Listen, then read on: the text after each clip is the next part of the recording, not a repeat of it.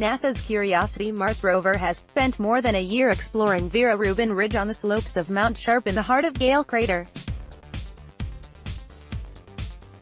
After pausing at the rover's 19th drill site, the hole is visible to the lower left of the rover near the center of the frame. Curiosity paused to take a selfie on the 15th of January, the robot's 2,291st day, or SOL, on Mars.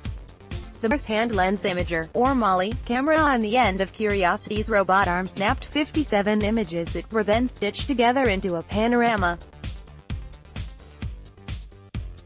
The arm itself is not visible in the resulting image. Curiosity has been studying rocks along the ridge since September 2017.